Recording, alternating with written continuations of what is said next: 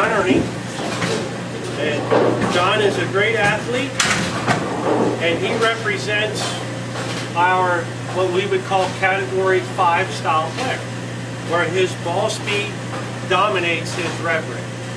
And what we're seeing in the game of bowling is your more traditional style players, more like back before John learned to bowl, it was back with rubber, plastic balls, back before reactive resin became popular.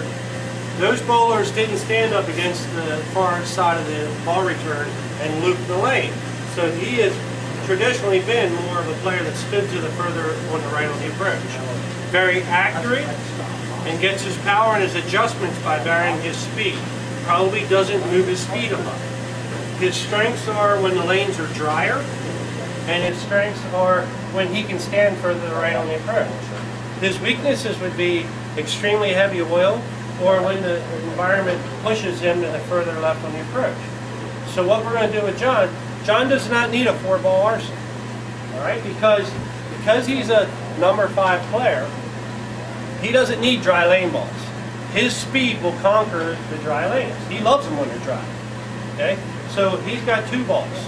So what we want to do, John, is which ball would you use, or do you know what ball you would use if the lanes were more oil or less oil? I can use this one for more oil. Okay, so this is heavy oil lane conditioned ball. All right? And then, do you know what surface is on it? No. Okay, he doesn't know. And that's fine. He relies on the pro shop guy to set his bowling balls up for him. But what we want to do now that we have a ball spinner, we need to put a surface on it, and one that'll work for us. Okay? So then this one would be his dryer lane ball, and probably you're not aware of what surface is on that as well. Right? Okay. All right, so we got heavy oil, and then we have his dryer lane. We have a 2-ball arsenal for John. His Gladiator is the ball that gives him the most amount of hook on an oily lane condition. All right? Because he only has 2 balls, and he's a number 5 category player, I don't even need to worry about a dry lane ball for John. He never has problems on the dry. So if I'm looking at his arsenal and I want to give him as much as I could give him, I need to take his Gladiator, which is his heavy oil ball, and I need to put it in the heavy oil category. Then I want to take his next ball to give him as much range as I can give him. I would put that in the medium dry category. All right, so number 5 player, if we go to heavy oil, 320 or 400 grit is what our option is. So let's do 320 for him. So we'll go Gladiator, 320.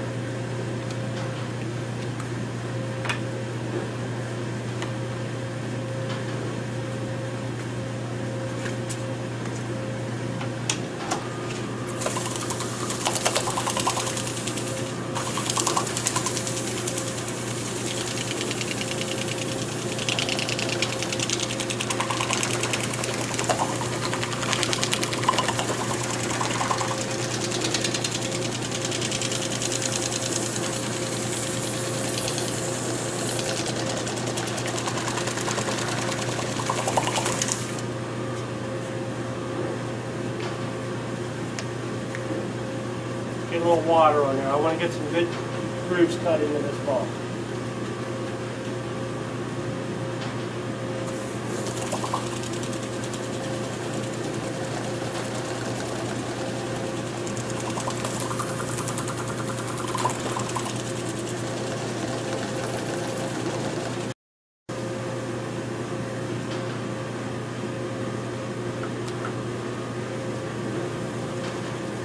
I'll take the time to point out some stuff here. This ball spinner is one that we sell to pro shops. It's got the aluminum base. This is before the product launch, so we don't have all the pieces ready yet. But this bowl, this is the bowl that you're going to get on your ball spinner. There is a lot of engineering that went into this thing. This is what separates us from other ball spinners on the market. Our bowl is actually wider a little bit, but it's not too wide.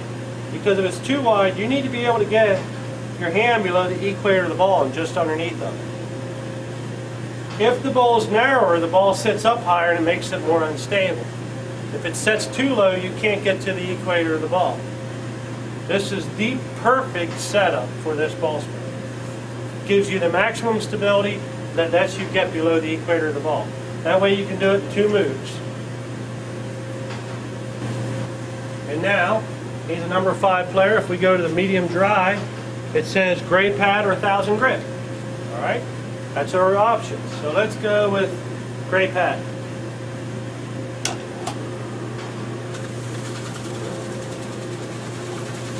Now both of these surfaces, John doesn't need polish on a bowling ball because he's a number 5 player. His ball speed dominates his rev rate. So the lane's never long enough for John. Because his ball speed dominates his rev rate, it's like the pins are too close to him. We need to get a lot of surface on his ball to make the ball slow down and get around the corner on the back end. If you polish a bowling ball for John, his ball never has a chance to react.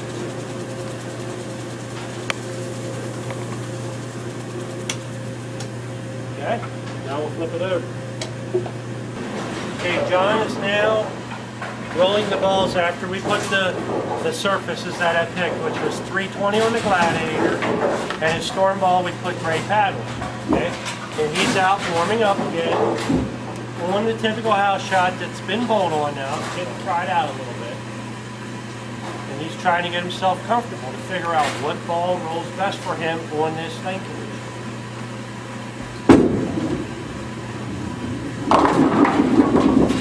Okay, that was the storm ball with the gray pad, correct? Okay. Now, what I'd like you to do is switch to your Gladiator, stand the same place, because that ball came in light. Now, what you're going to find with a number 5 player is they're not going to be moving their feet 10 and 15 boards between their arsenal of balls. It may only be 1 or 2, and John's very good at making his adjustments with speed control. So roll one a little faster, a little slower. Now that ball, you can see, even though he got ripped off there with a solid 8, that ball slowed down closer to him and started to turn the corner, which is exactly what we predicted would happen, because his Gladiator has 320. So I set his Gladiator up for heavier oil. Now what I want to do, John, I want to move you over here to our typical house shot with more oil and see what would be your favorite ball in this lane condition? The Gladiator. Okay, he likes the Gladiator. Let's move him over to 5 and 6.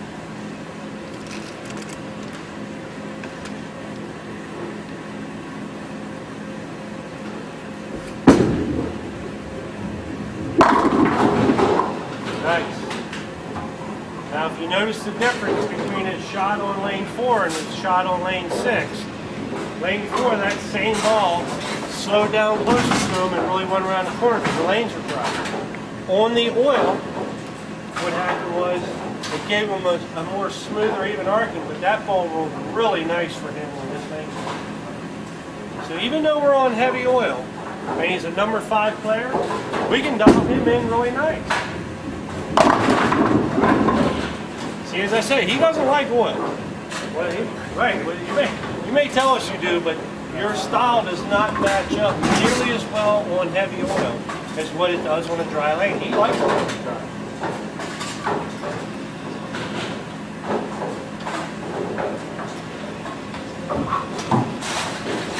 So on heavy oil, he needs to go to his Gladiator with 320, which should give him a better look than his storm ball with the gray pad.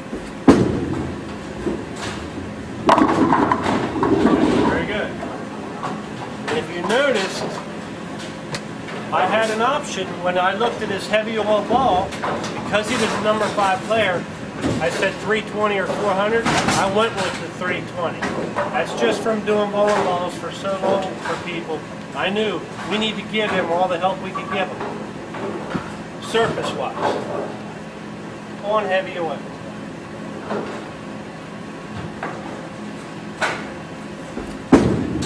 Nice.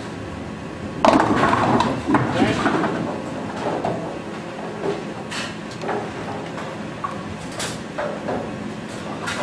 Now let's reset and get a full rest, and let's roll your ball that I have set up for a medium dry lane condition and see what the change in reaction is.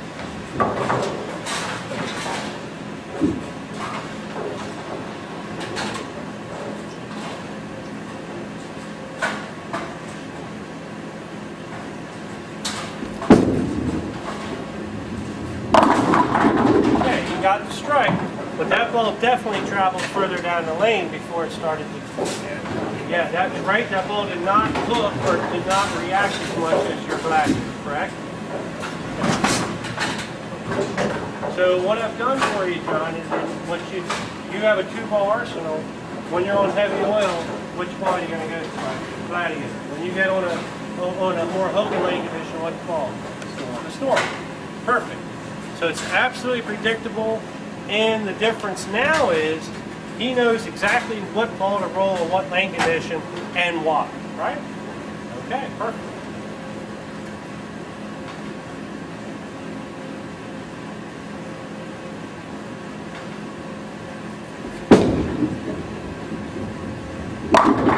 Yeah. Now, as a pro shop operator, when you're dealing with a number 5 player, there's really no reason for you to go into the pro shop and buy a ball for a dry lane condition. I mean, what we would typically call a dry lane ball, because you'd probably never bowl it. You'd be spending money for a ball that's going to sit in your bag, never going to come out. Right? So when we're matching up a number 5 player, we're going to lean toward heavy oil balls. When we sell you balls, heavy oil and medium heavy oil balls. Otherwise, you're just putting money into the pro shop and you're never going to get it out of your bag. And that's really not doing you an ethical service. When we dealt with Jared Hoff, Corey Moore, those guys, very rare that we'd ever sell them a ball for heavy oil, because their rev rate to their ball speed, because their rev rate dominates their ball speed slightly, they don't need heavy oil balls because their style handles that better. They need balls for drier lane conditions. Those balls, you sell them a heavy oil ball, they almost never pull it out of their bag. So it just works the scale in the other direction. That's all. So it's important to know what style of player you are, to know what type of balls to buy and what surface to put on. Okay? So now when you work this system, and I don't know who you are, and I don't know what style player you are, you have to work this system by using this DVD, use the manual, determine what type of player you are, and it will help you when you go into pro shop. You'll look at your arsenal and you'll know where the holes are. Much like you're adding golf clubs to a golf bag. It's a great analogy. You'll know what ball to use on heavy oil, what ball to use on a dry lane, and you'll know when you look at your arsenal, what ball do I need to go back when I'm ready to buy a ball? What ball should I go buy to conquer what type of lane condition? All right, these ball companies do a great job. Every company out there has a ball suitable for your style on any lane condition. The trick is make sure you pick the right one. Right. You know? So your brand loyal, great. I don't care what brand it is. Be brand loyal if you want to. Move from brand to brand, but you need to tell your pro shop operator that, say you're a number 5 player, hey, my ball speed dominates my rev rate. I need something for a heavy oil lane condition, and then they can help you pick the right ball for you. Okay? Thank you, John. Appreciate it.